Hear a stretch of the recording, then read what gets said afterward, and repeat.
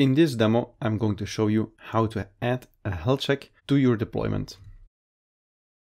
In your deployments folder, you will find hello world healthcheck.yaml. This is our deployment object. Still has the Kubernetes demo as a container, but here we add the liveness probe. And this liveness probe is going to check / on the Node.js port, which is port 3000. And it will wait 15 seconds before doing the first check. And we have a timeout of 30 seconds. We can just do kubectl create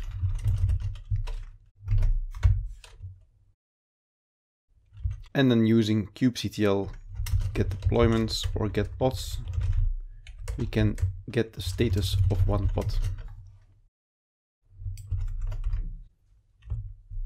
Describe pod. And in the details, we see there's a liveness HTTP GET on this Node.js port with a delay of 15 seconds, a timeout of 30 seconds, with a delay between the checks of 10 seconds. The pod will consider it healthy when there's 1 success or unhealthy when there's 3 failures. So then we have 3 pods running on our node, and if one of those pods gives an error, so at that point the container is still running, this container is still running, Node.js is still running, but for some reason our app crashed, doesn't work anymore, doesn't give an HTTP 200 code anymore, which is the normal code, but for instance code 500, which shows that there is something wrong, then what Kubernetes will do is it will terminate the pod and launch a new pod.